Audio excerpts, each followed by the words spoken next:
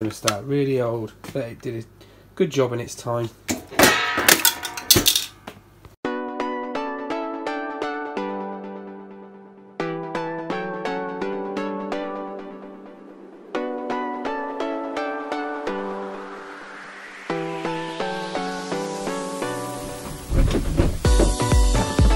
Oh, that is nasty.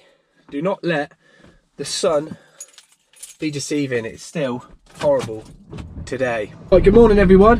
I'm not sure what sort of footage I'm going to be able to get today because the house is one of those houses, if you know what I mean. I've got to fit Hive control, boiler, etc. Been getting a few of these lately through my plumber, so shout out.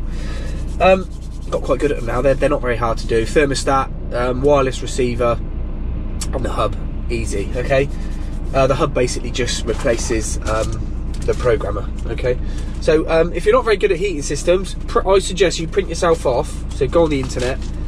This is a flameport.com, and then you can print off. So this is a 3-port valve with a vented cylinder, and then you'll have two 2-port valves on a unvented. And if you've got a 3-port, don't quote me on this, 3-port with an unvented cylinder, you need to have a 2-port installed so the tank can't back feed and overboil. Okay, I'm not an expert on heating systems, but controls I actually do quite like.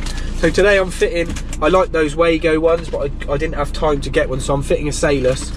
Yeah, they're all right, because someone's just done the classic double box with 100 connectors in it, and you can't make head and a tail, so I'll have to strip it all down. I'll take loads of pictures, and what I do is, in all the manuals that you get, they give you a wiring diagram for that specific, there's a Y plan, and there's an S plan, okay? So a Y representing a valve with 3 ways, and an S representing two ports basically. So that's the wiring diagram. So what I do is I'll keep all these in this little folder, which is quite handy. That's a little tip for you, okay? So put them in there. First thing I want to show you is I picked up a new drill. It's the 18-volt brushless with just the rotary and hammer. But what I do like is the rotary stop with, because if you've got a little box to chisel out, you don't want to get the big drill out. This is awesome. So I picked one of them up with the chisel action on it, so I'm looking forward to that. It's heavy, the other one's really light, so if you've got you know, some holes or a light to fix up high, but this is the one I'll use for quick chiseling out.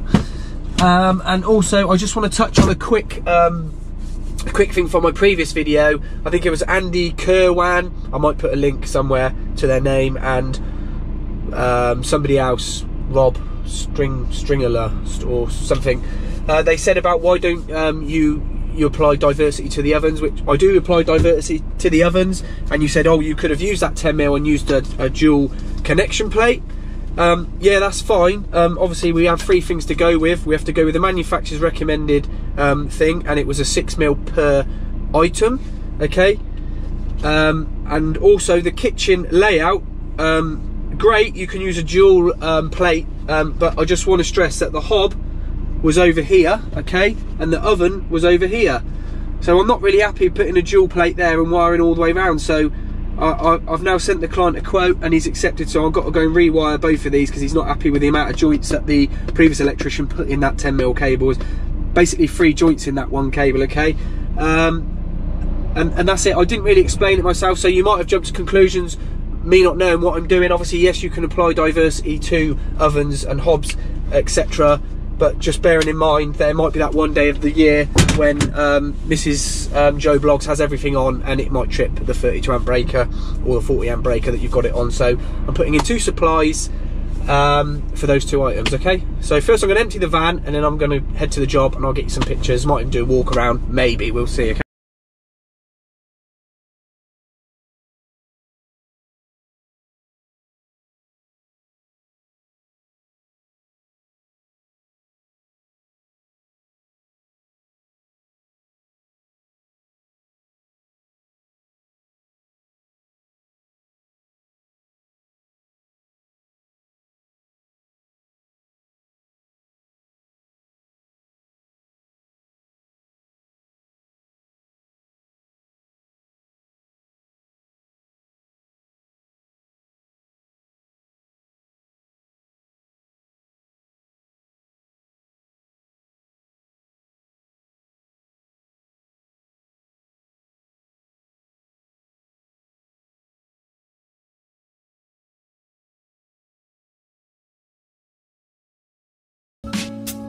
Thermostat, really old, but it did a good job in its time.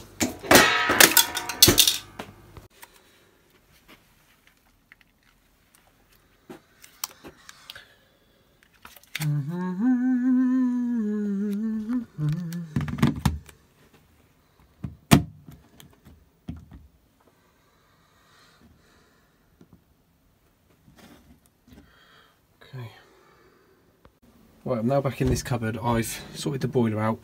So basically there's a few spur in the kitchen that does the boiler directly on a flex, and then it comes up in this 1 mil. So this will be our feed up to our new wiring centre up here. That's the old 3-coil that can be cut, that goes to the old thermostat, and that's the old 3-coil that went down to the boiler, which was like a control cable just in case they mounted the old programmer down there.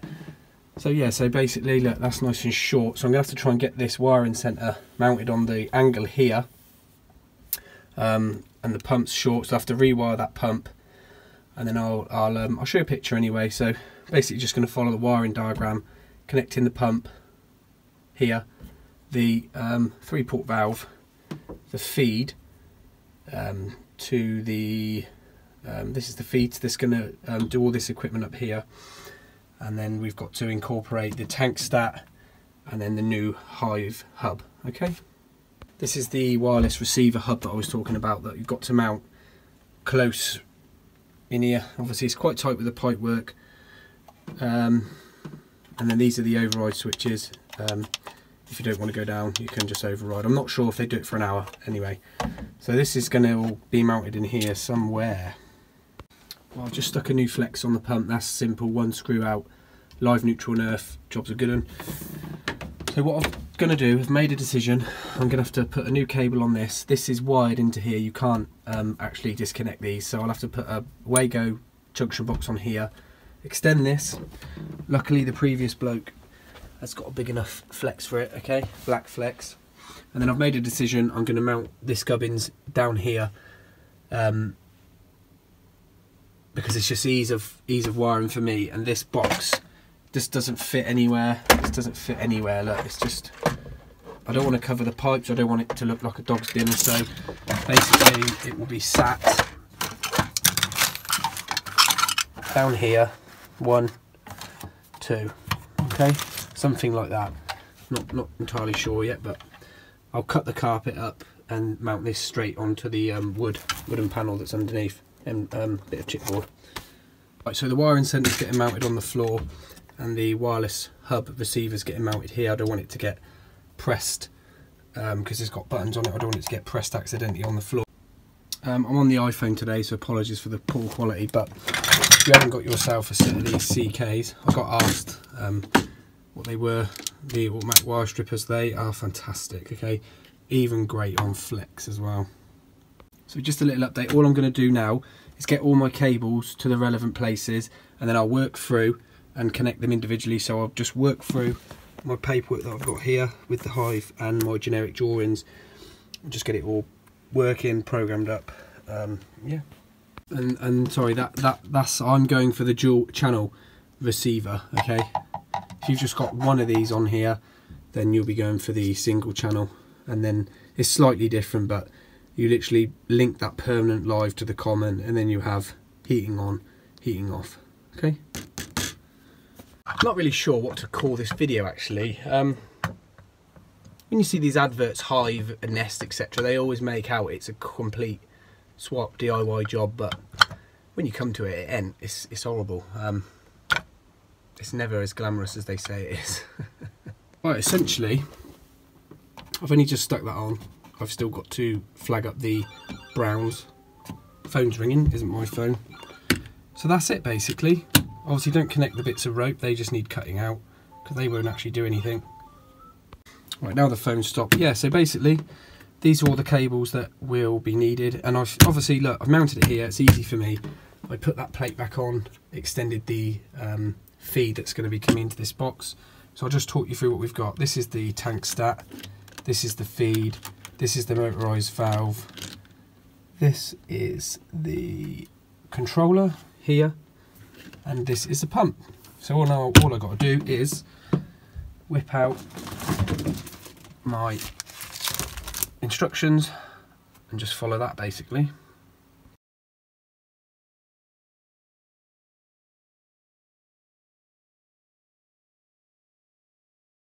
Obviously if you're fitting a hive, there's a few things that you can ignore, like room stat here, basically because, my finger's shaking, basically because it's wireless, it just sends its signal to here, and then you have the heating on, comes down on the cable that you denote here. I think I actually put it as the yellow, I think it was. So I'll flag that up brown, but yeah, there's a few things that you can sort of forget about, but once you work through it, it will all make sense, okay?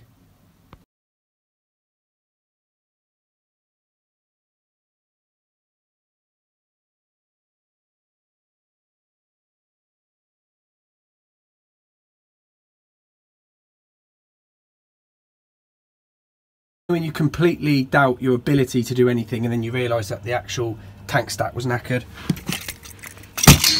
Thing. Been scratching my head for ages with that. Right, it's working now. Epoxy thing. Wow, that was an absolute bloody nightmare.